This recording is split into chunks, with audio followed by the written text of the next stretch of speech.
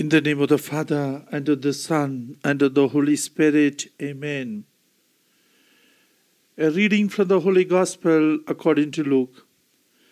When some were talking about the temple, remarking how it was adorned with fine stone work and votive offerings, Jesus said, "All these things you are starting or staring at now, the time will come when not a single stone will be left on another. Everything will be destroyed." And they put to him this question. "Master," they said, "when will this happen then? And what sign will there be that this is about to take place?" "Take care not to be deceived," he said, "because many will come using my name and saying, 'I am he,' and the time is near at hand. Refuse to join them. And when you hear of wars and revolutions, do not be afraid. For this is something that must happen, but the end is not so soon." Then he said to them, "Nation will fight against nation, and kingdom against kingdom. There will be great earthquakes and plagues and famines here and there. There will be fearful sights and great signs from heaven. But before all this happens, men will seize you and persecute you. They will hand you over to the synagogues and to imprisonment, and bring you before kings and governors because of my name. And that will be your opportunity to bear witness. Keep this carefully in mind. You are not to prepare your defense, because I myself shall give you an eloquence and a wisdom that none of your opponents will be able to resist or to contradict. You will be betrayed even by parents and brothers, relations and friends, and some of you will be put to death. You will be hated by all men on account of my name, but not a hair of your head will be lost. Your endurance will win you your lives." The Gospel of the Lord. Praise to you, Lord Jesus Christ. Dear God's family, dear brothers and sisters, today the Church invites us to get ready for the day when Christ will introduce us into the eternal life, the life with God. We have to get ready, therefore, for our individual personal death, when Christ will offer to us his salvation for the last time, for each one to accept or to reject it. Also to get ready for the so-called second coming of Christ at the end of the world, when all mankind, even those who go lost, will acknowledge God's wisdom, power and love in trying to save each and every person that comes into the world. All the three readings of today speak of Christ's second coming, but the lesson they convey applies equally well to our individual death. As we shall be found at our death, so shall we be found at Jesus' second coming. The book of Malachi is one of the shortest books in the Bible, just 3 pages. You will find it in your Bible right at the end of the Old Testament. Not that it was the last book of the Old Testament to be written, since it was written some 450 years before Jesus came into the world, but it is placed last in the Bible at the end of the so-called 12 minor prophets. We are not even sure of the name of the author of this book, since the name Malachi means my messenger. It could apply to any prophet, though it could well be the name of a particular person. In earlier explanations, we have often referred to the situation of the Jews after their return from exile. There was joy and enthusiasm among them on reaching home. They built their temple and later on the city walls. Yet their enthusiasm did not last long. For one thing, they were extremely poor. It proved extremely hard for them to start life again with their homes destroyed, their fields abandoned for years, and enemies all around harassing them continuously. And what is worse, some of their leaders led immoral lives. Worship at the temple was not conducted as it ought, and the wealthier people started oppressing the poor once again. In such a situation, Many among the people started wondering if Yahweh's love for them was really as great as they had been told. Has Yahweh abandoned us once again? Why does he allow things to go the way they do? Has he forgotten his promises? Today's first reading, taken from the end of the book of Malachi, contains God's answer to the anguish of the people. Malachi says, a day will come, the so-called day of Yahweh, when once and for all the wickedness will be wiped out from the face of the earth. The fire will destroy both the stalk and the root of a plant. That is, wickedness will never sprout again.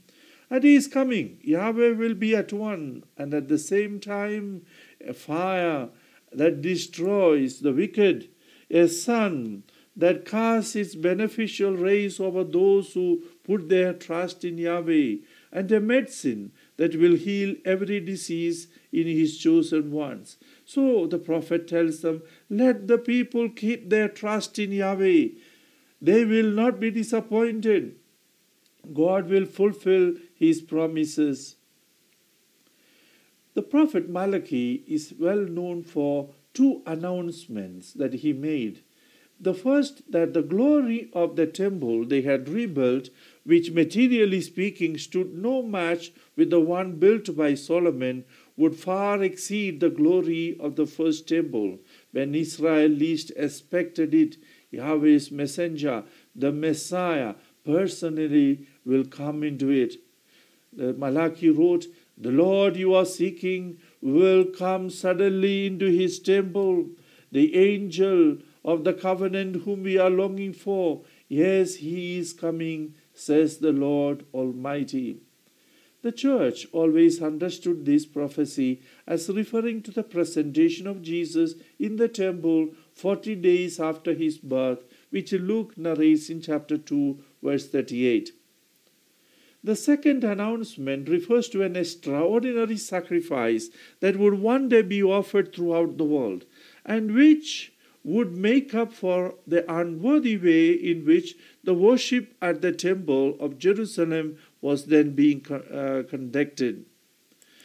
So the prophet said, from the farthest east to the farthest west, my name will be honored among the nations, and everywhere a sacrifice of incense will be offered in my name, and a pure offering too. The church understood this prophecy as referring to the sacrifice of the Holy Mass. We have said that the name Malachi means my messenger. Actually, any prophet can claim that name, but there is one who fully deserves that name, namely Jesus Christ. When Malachi announced the day of Yahweh, he was referring above all to the day when the Messiah would come into the world. It was Jesus who would destroy sin through his death on the cross and keep on uprooting it from the hearts of all those who would come to believe in him. Jesus is the one who would vindicate the poor and the oppressed by giving them preference in his kingdom. This day of Yahweh, which started when Jesus came into the world, is still going on. It will end with Jesus' second coming at the end of the world. In today's gospel, Jesus announces his second coming, together with two other events. The first, the destruction of Jerusalem and its temple. This took place some 40 years after Jesus' death. Secondly, the material destruction of the world at the end of time, before he returns. Jesus announced the destruction of Jerusalem and that of the world and his second coming, all three events in a single announcement with a purpose. The destruction of Jerusalem was meant to be a symbol of the material destruction of the world, and these two catastrophes were meant to announce his final coming. In today's gospel, Luke tells us how Jesus announced to his apostles the destruction of the temple as they were on the road to Bethany for the night after a strenuous day of preaching in the temple. This took place on the Tuesday after his solemn entrance into Jerusalem. Jesus would spend the whole of Wednesday at Bethany preparing for the momentous events which were about to take place in the next days. He would go back to the city only on Thursday evening to celebrate the Passover with his disciples and begin his passion. Jesus announced the destruction of the temple just as the apostles pointed out to him its magnificence as the mighty structure shone at the light of the setting sun. It was evening. It was beautiful. For the apostles, the announcement of the destruction of the temple was a rude shock. That temple was for all Jews the most precious treasure on earth, and they firmly believed God would protect it against all enemies. So what was the purpose of Jesus' announcements? On reading the passage of today's Gospel, we are led to think that the purpose of Jesus announcing the destruction of Jerusalem and that of the world and of his final coming in such vivid terms was to frighten people out of their sins and thus lead them to repentance. This is a mistake. Jesus' intention was not so much to proclaim destruction, but to proclaim salvation. He did not do it to frighten people, but to encourage his followers to keep walking. In fact, Luke wrote down Jesus' prophecy of the destruction of the temple shortly before it took place. He did it to instill courage into his Christian communities who, at the time, were undergoing a severe persecution. And to that purpose, he quoted to them the following words of Jesus. When these things begin to take place, stand erect, hold your heads high, because your liberation is near at hand. In quoting these words of Jesus, Luke invited his Christians not to worry about the evils taking place around them, but to look anxiously for their salvation, which Christ was bringing to them in the midst of those evils. Those Christians understood that the core of Jesus' announcement was neither the destruction of Jerusalem nor the destruction of the world, but his final coming to save them. They were not afraid of it, but rather longed for it. In fact, their choice prayer, both in private and in the celebration of the Holy Eucharist, was Maranatha, an Aramaic word which the church preserved as the first Christians had pronounced it, and which means, "Come, Lord Jesus." 1 Corinthians 16:22 and Revelation 22:20. Maranatha, come, Lord Jesus. Now the question is, how to wait for the coming of Christ? Most early Christian communities suffered from a common ailment.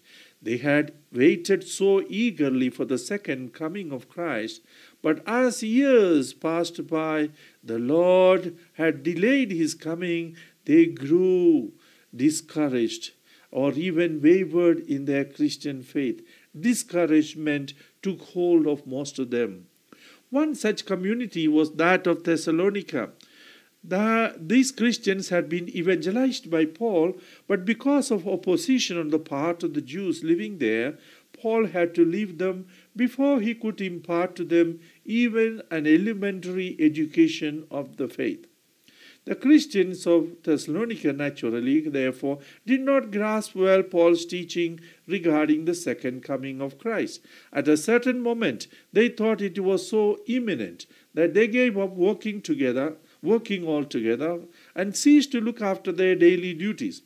Paul wrote to them 2 letters in which, among other points, he corrected their wrong ideas regarding Jesus' second coming. As it could not be otherwise, Paul's teaching coincides with that of Jesus in today's gospel. So we must wait for Jesus' coming, he tells the Thessalonians, never getting tired of doing what is right. Doing what is right, meaning there is still plenty of evil in the world and therefore a lot of work to do. Our duty as Christians is to foster all that is good and eradicate evil first within us as far as possible, and also in others as far as possible. Then Paul tells them, we must wait for Jesus' coming, ready to accept persecution for his sake. Persecutions should not surprise us. Jesus repeatedly told us that we would be persecuted just as he had been. Rather than getting discouraged on account of persecution, we should take it as a proof that also his promise of a reward on an account of it will be fulfilled. The devil does not give up easily and hits back, but all his fury will not save him from destruction. If we persevere, triumph will eventually be ours. So Jesus says, your endurance will win you your life. And to win our life, to be saved, we have an infallible means to grow in courage as well, namely prayer. It is Jesus who points out at this infallible source of courage. Stay awake, praying at all times for the strength to survive all that is going to happen and to stand with confidence before the Son of Man. Therefore, we must wait for Jesus' coming with complete trust in him. We are never alone in this struggle. Christ is always by our side. He is an expert in the war against the devil, whom he completely defeated on the cross. No army general ever sent his troops into battle with a more firm reassurance of triumph than Jesus Christ. Not a hair of your head will be lost, he promised them. Not a hair on their head will be lost. And so we pray, Father in heaven, we are grateful to the Holy Spirit, who at all times goes on repairing the havoc that sin has caused in us. Increase our trust in the power and the goodness of your Son Jesus, and fill us with a longing for his second coming. He who live and reign with you and the unity of the Holy Spirit, one God forever and ever. Amen. The Lord be with you, and may Almighty God bless you, the Father, the Son, and the Holy Spirit. Let us bless the Lord.